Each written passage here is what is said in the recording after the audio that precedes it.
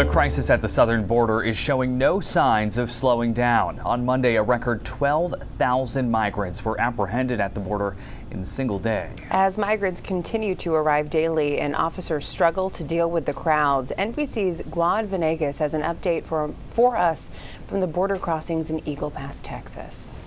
We're located at the International Bridge here in Eagle Pass, where large crowds of migrants continue to wait in this field behind me. You can see the large numbers of migrants, many of them arriving overnight. Now, we've seen crowds like this all throughout the week. So many of the migrants that, of course, arrived Monday were processed. More arrived on Tuesday, and overnight we saw even more of them. There could be as many as 2,000 migrants in that area, or even more. As the sun is rising, we've seen a lot of them stand up and walk over towards authorities where they are being loaded onto buses, and of course Customs and Border Protection working as fast as they can to process as many migrants as they can.